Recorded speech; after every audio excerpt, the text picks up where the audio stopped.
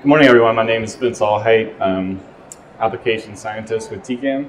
I'm going to go over lab automation techniques for mass spec sample prep and some of the benefits of automation this morning.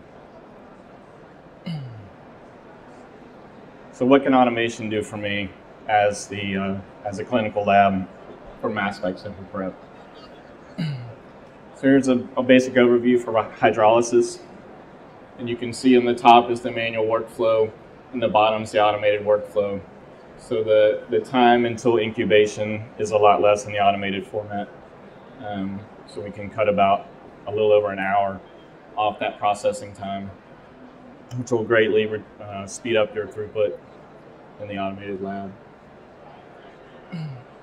Other benefits in the lab, reduced manual handling of the samples, improved accuracy and precision, reproducibility on the automated platform, traceability, so we have the ability to read barcodes on the system, of course sample throughput we talked about before, and turnaround time.